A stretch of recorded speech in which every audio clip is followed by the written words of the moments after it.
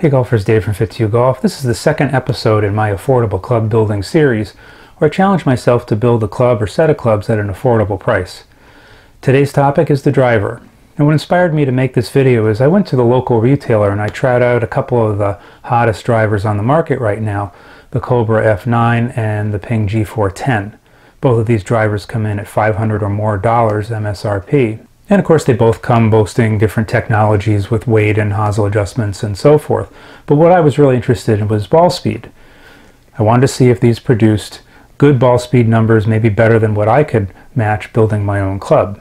So as a comparison, keep in mind that with the Cobra F9 I was getting ball speeds in the mid 130s, and with the Ping I was getting ball speeds in the mid to upper 130s, but I didn't break 140 with either club. So I challenged myself to build a driver that would match or better that performance at under $60.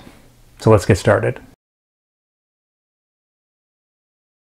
So for the head I chose a Maltby CT250 flight control driver. I own two of these. This is one of my favorite drivers. It's an older driver, came out in 2005.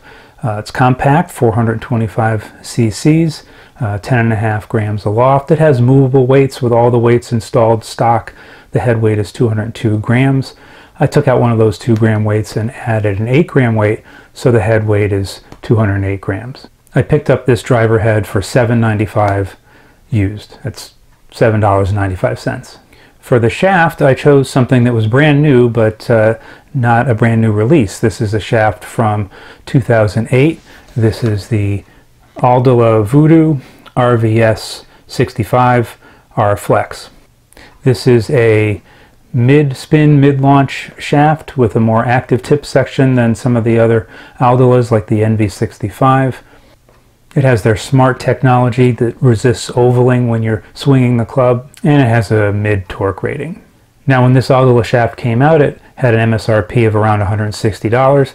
I paid $34 for it. So assembled, this club is 45.5 inches. I tip trimmed the shaft to 1/2 inch to accommodate the heavier weight of the head. I know that these shafts tend to run a little stiff in terms of their profile, and this came in at right between regular and stiff at 5.5 when I frequency metered it. To help offset the heavy swing weight, I put a heavy mid-sized Royal grip on it, and the swing weight is D4. So I put up some swings here. I'll say that the feel was very nice. I really like this shaft. It loads more easily than some of the other Aldilas, felt very smooth. The club head I'm very familiar with has a really nice sound to it. You know when you hit the sweet spot, and I think it's also pretty forgiving side to side. In terms of the performance, you can see that I got pretty good performance here. I definitely was able to match or better the best results I had with one of the brand new drivers. You can see my numbers there in terms of ball speed and also carry.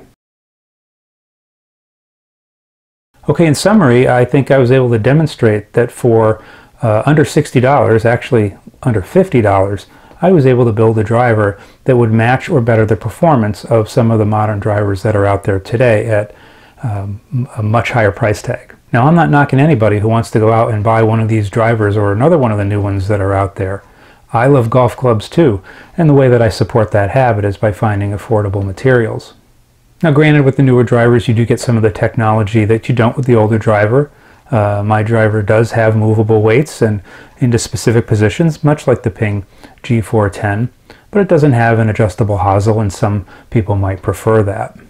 But the difference between the cost of this driver and those drivers is at least $450, and for $450 you can keep your adjustable hosel. So let me know what you think. Let me know if you use a combination of affordable components that produces a really solid driver. Maybe there's a used driver that you like. So I'd like to hear from you. Keep watching and stay positive.